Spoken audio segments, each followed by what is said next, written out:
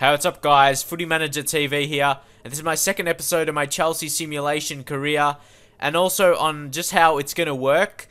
I will probably only make 3 episodes per season, one like before the season or after the season, with the transfers and that, and just preview of the season or review of the season to see where I come, where I finish, what competitions I win or don't win, that kind of thing, which players leave, which players improve. And then there's the January transfer window like this. I'll make this one a bit longer where I simulate through the January transfer window, showing who I get in, who I sell, who I get in from youth and that kind of thing. Simming the matches so you can see I'm simming them. And yeah, just simulating through not the whole January, as you see, we're like the 8th, 9th, 10th of January right now, but the most of January, yeah, just so you see how I go through the career, so you know how I'm doing it, basically. So here's our youth squad right now. We have a couple good prospects, but as we get into the second season, we're going to have even more. And for this series, I wanted to do it because my other careers, as you realize, it's hard to see the development of youth because it's struggling. It takes so long to get through a season. So that's why I wanted to show this one, how players develop, which players develop well. I'll also go into search for players that like people request. So like, say if you request for whatever player you want, I'll whichever players people comment about, I'll definitely in the next video I'll search for them, and then you can see their improvements, because I definitely want to make these videos like helpful to people as well as entertaining. So this is basically the youth squad right now. It's pretty thin, but as the season goes on, at the end of the season, we're gonna have, it's basically a full list, and a lot of them are going to be future players for us. And we've got a match coming soon against Stoke City. But we've got setting up another network for the scout to scout England. He's a 5-star scout from England. You can't really get better than that. As you know, they have a better chance of finding good players from their home country, which is really good. And here, I keep getting a lot of offers, but I'm not going to accept any international just for the point of this series. And then Everton pulled out of negotiations with Branislav Ivanovic. But here's a little squad report right here. Bernd Leno, he's 20 years old, 82 overall. And also I'll be doing these squad reports as well very often, like in January and end of the season. As you can see by his superb performances right there. Overall, he had an 8 average, I think, or close to that. It went too quick. But anyway, moving on. Azpilicueta, he's 79 overall. He's improved +3, which is very interesting to see just halfway through the season. So, and he was a bit older one, but he still has a lot of room to grow. So, but the only thing about him, he doesn't have enough pace. He really, for a fullback, he's really slow. But anyway, here's Varane. Yeah, like Azpilicueta, like I said, he grows a lot. Varane, he grows a lot as well. Branislav Ivanovic, he does well, but I tried to sell him as well because he's getting a bit older and he will start decreasing. Like, his value is not going to increase. David Alaba, signed him, a left back. He's very pacey, but also he can play like defensive midfield, centre mid, left mid as well. So he's very versatile. Bought him for 15 million from Bayern Munich, obviously. So he's been a regular player for us. John Obi Mikel, 81 overall. He's increased as well. As you see, he increases in attributes he needs for his position as a defensive midfielder. And his performances haven't been too bad. He's actually scored quite a few, he scored a few goals for a defensive mid. And then Ramirez, he's even increasing quite a bit as well. And he comes into a beast for career mode just because of his stamina. He makes himself available for every single match. Like, his fitness is hardly ever low because of that fact. 95 stamina. He can play so much more than any other player. Then Eden Hazard, 87 overall. He's gone up +2. He's going to keep increasing. He's going to be one of my best players in the future.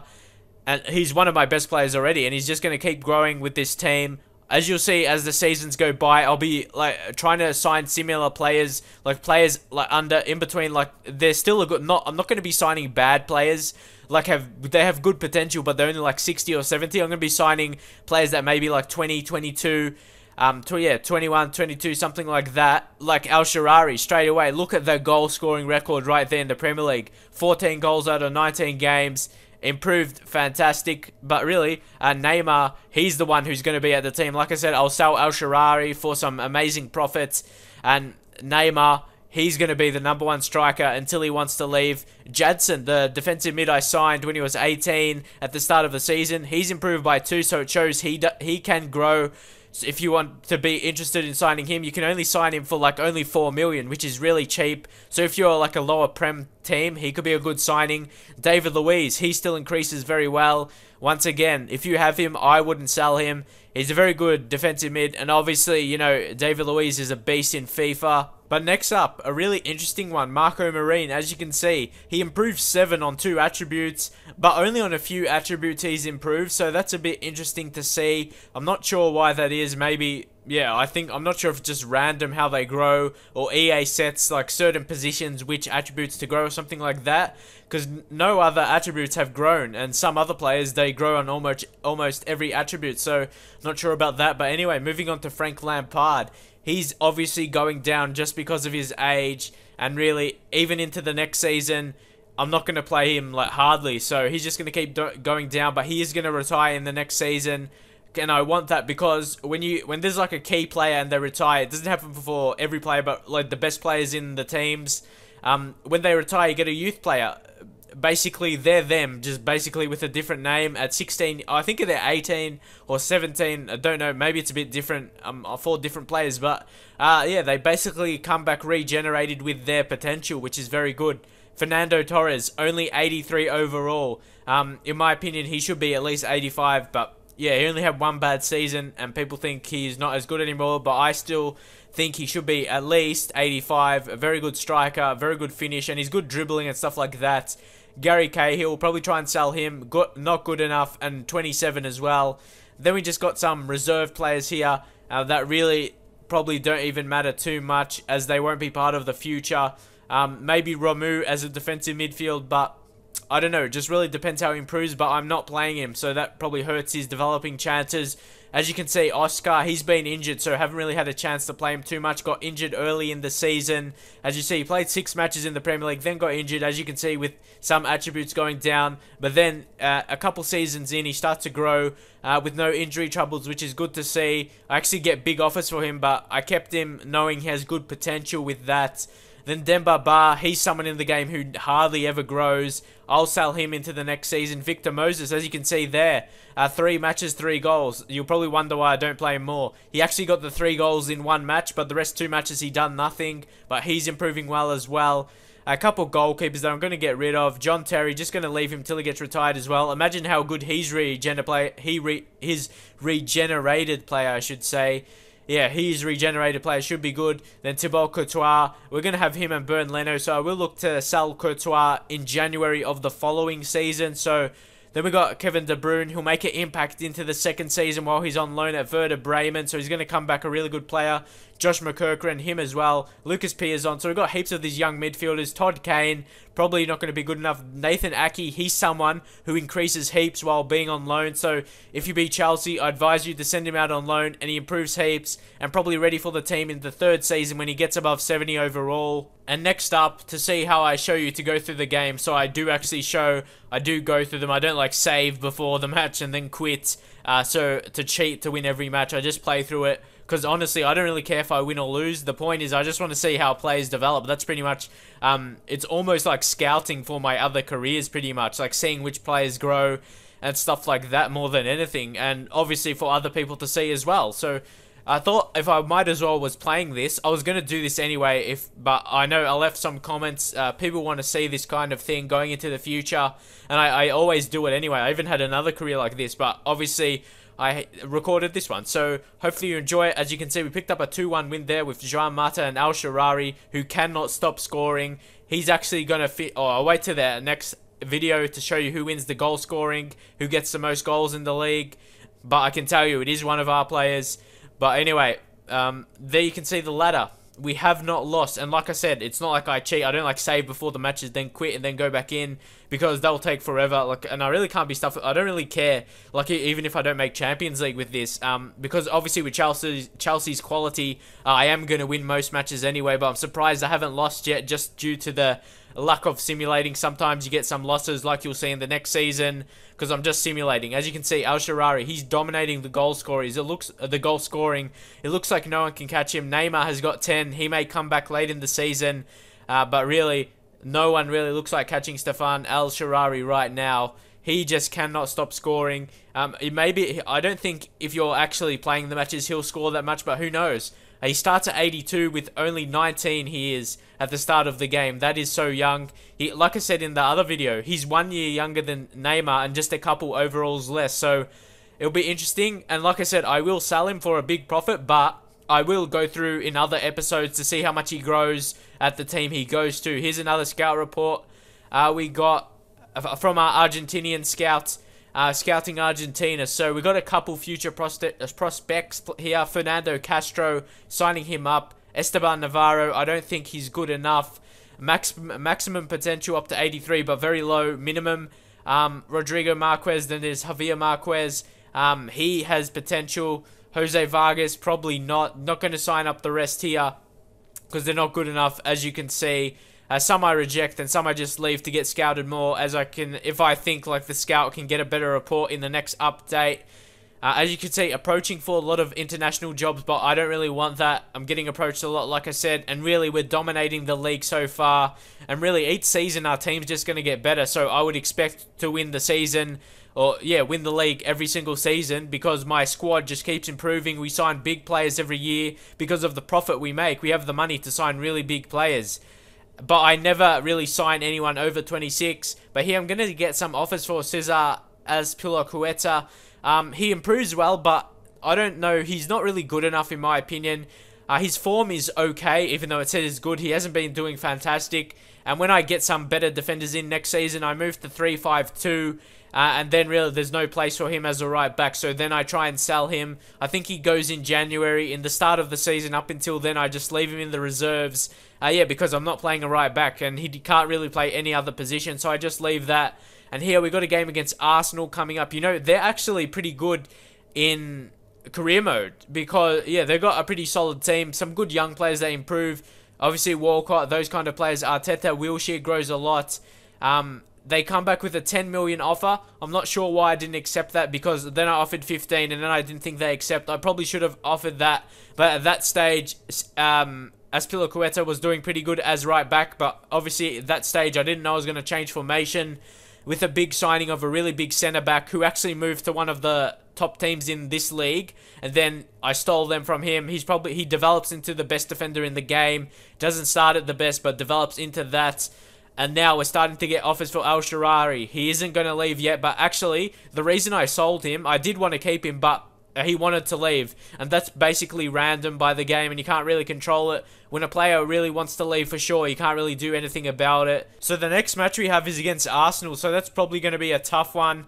Like I said, they are one of the better teams in the league. And Wigan, they do really want to max to spend 10 million. As you know, Wigan don't have too much money, so I was kind of stretching it a bit there. But you always want to get as much money as you can, especially in this career. The point of it, I really, when I get through 15 seasons, I may try and reach like a really amazing target of like $1 million, but or $1 billion, I should say. Or who knows, I have to just like to get as much as I can, who knows. Anyway, moving on from that, and our next match at home against Chelsea. We've got 2 home matches in a row, so hopefully we can pick up some more wins. But you know, it's really hard with the sim matches against the better teams. And you take a look at our team here, everyone is fit, so I'll probably just go with that team. Look how good the team is overall. It's just going to keep growing as the matches go by. So hopefully we can get a result. I'm not sure what I'm doing here. Anyway, simulate the match. Like I said, they've got a couple injuries. Let's see, that will tell them the result. Obviously, it's with the updated team, so they got Monreal, and it was a draw. Not too like disappointed with that, as like I said, it's hard to get results against the best teams. And yeah, like I said, I basically get all the wins against the easier teams, and sometimes I get draws against other teams. And now, 17.5 million offer for Torres. I was almost thinking to accept that, but Torres was actually doing well for me. He was scoring so much, especially in the Champions League, so I didn't want to keep. I did actually want to keep him for the Champions League matches because it was in form in that competition, and I want to do well in Champions League, obviously. But look at that league dominance right now, 12 points in front of Man United. So we really should hold on. We might have to. We would get. Well, look at here, 91.5 million for Torres, and they accept. So in my opinion, that is a really good deal to get that much for him. So I may look to get another striker now. and it'll be interesting to see what happens with the striker that we get, but you just got to wait for that. We've got a match against Wigan, then a game against Man City in the FA Cup, so hopefully we can do well in the FA Cup as well, because I definitely want to win the FA Cup. That is a good competition to win. If you can win that, Champions League and Premier League, you're doing good. As you can see, United, they signed Carlos Fierro. He's a very good young player for Mexico. So, as you see here, we got some fitness going down on some players. Then I like to rotate, but if it's not like too down, I just keep it how it is. Also, it depends who I'm playing, if I want to get a win or not. But I saw I was just playing against Wigan, so I thought I might as well get some young players in. Gave Neymar a rest, give Torres a rest, because I thought Torres, he's going to leave. So I sort of will play him for the last match, and if his fitness goes down, doesn't matter, because he's not going to be in the team for the next match. It's kind of like a good thing to do, I guess, because his fitness will go down, but we don't need him for the next match against Man City. So that's kind of a smart thing to do if you're ever in that situation. But leave some comments if you enjoy these longer ones, seeing how I simulate through the transfer window, see me getting offers all throughout the January transfer window, or if you want it a bit shorter, I can make it a bit shorter. But I thought it may be a bit interesting seeing me go through simulating these matches and getting offers, then like negotiating with them, it being edited, I should say. Anyway, a nice win there, 2-0. Fernando Torres scores in his last game. Very good. He done a very good job for the team while he was here, scoring in important matches. So, Azpilicueta, as I thought, it was too much for Wigan to spend.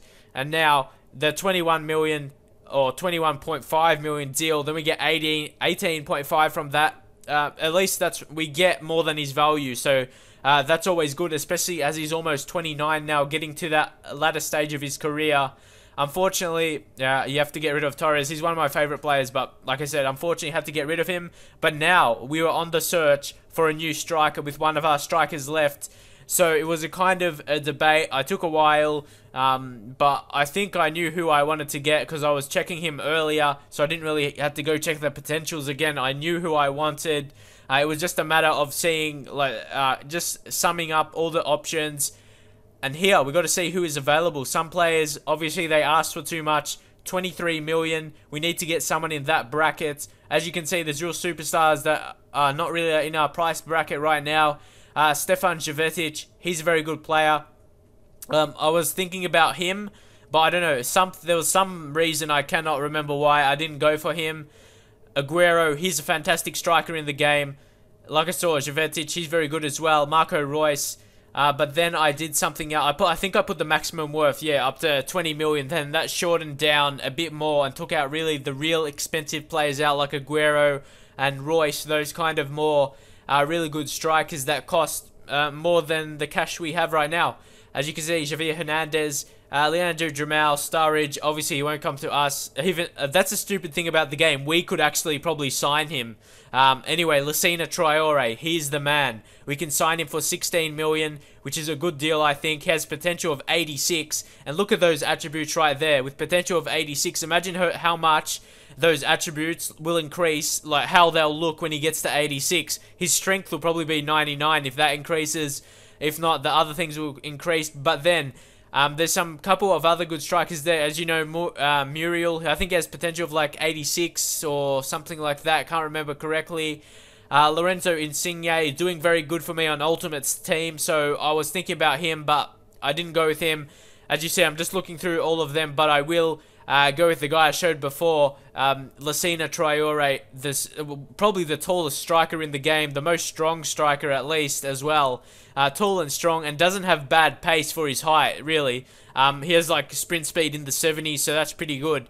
And then we're kind of going down here. Paulo Dybala, he's probably the best young striker, in my opinion. Grows good if you play him as a centre forward. Centre forwards aren't bad compared to a striker. They're probably better at passing and stuff like that. So here is Lucina Traore. I'm surprised their team didn't want more than 16 million. They just accept. When it says it looks like this deal can happen, you don't have to offer more than his value. If you offer his value, they'll accept that. So that's a little tip from me. So you don't need to offer more than that. Well, I'm sure experienced people in career mode would know that already. But if you didn't, that's a good tip from me.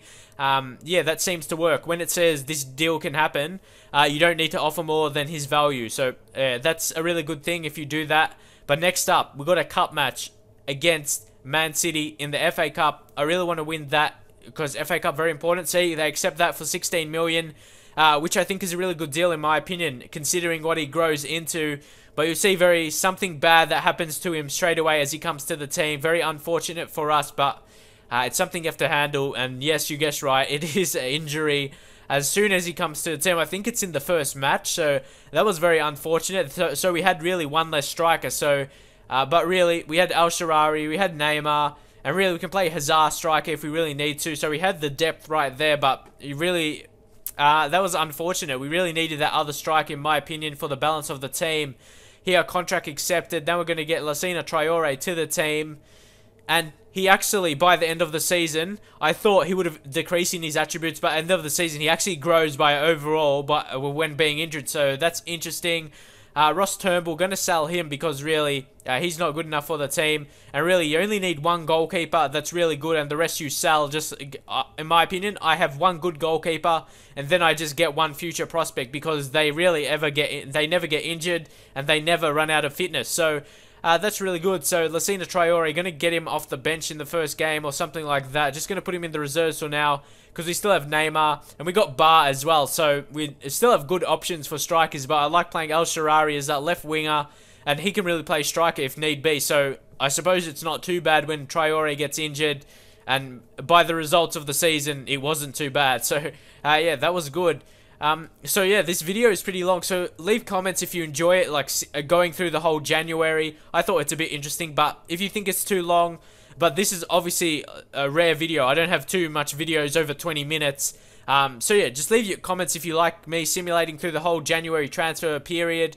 And yeah, that's pretty much it. We got Varane. His energy is so depleted right now because I've been playing in him heaps, and he increased so good. In my opinion, he's the best young defender in the game. As you'll see, I'm going to try and keep him. I'm going to try and decline all offers I get for him because I really want to see how much he can get to being at my team, playing him every single match, or apart from matches like this when he is very low on fitness. And another reason for this series, because I know I always say I really want to focus on how I build my teams, and this is the best way, because I always start with buying young players, and I get a lot, or not a lot, some people saying my team is bad, like in my Newcastle one. People think my team is crap because I sign low overall players, but this one I can show you how exactly I can make my team good. Al-Shaarawy, Neymar. Obviously, I probably wouldn't have had the funds, but especially with other players that I sign cheaper, then they grow, then I make money. And really, when I'm like 4 or 5 seasons in, I have like the beast teams that you could possibly have. That's why I really want to do a career like this so I can actually get through it to actually be in 5 seasons. Like right now, or not right now, probably in a couple of weeks, because yeah, I don't want to wait to the end of FIFA 13, and I probably won't even reach that. Like even my Newcastle career, which I just made a video not too long ago, I want to do that more as well. And I know a couple people say it's too much, but for me it's not. I can do it because last time someone said I didn't make enough videos, so yeah, or I didn't make videos enough. So yep, look at this happening now. I got like all these careers going on, heaps of videos, like every day at least one, sometimes 2, sometimes even 3 in that 24-hour period. So yeah, people can't say that now. So I got that base covered, got every base covered now. I think I got Ultimate Team, people ask Ultimate Team. So what else is there for people to complain about? Let's see. Anyway, there's the FA Cup. It came a draw, so you got to see what we happen in the next round, but. Very good result against Man City. Man City is always hard to beat, so a draw is pretty good, I suppose. Then we have rescheduled match, obviously. And there you go, Lassina Traore, injured for 5 months, like I said he was going to be. Obviously, I didn't say how long, but there it is, injured for 5 months, basically for the rest of the season. I think he comes back ready for the last game of the season, but I don't risk him. Just gave him a rest until next season. Then he comes out firing next season, scoring regularly for us.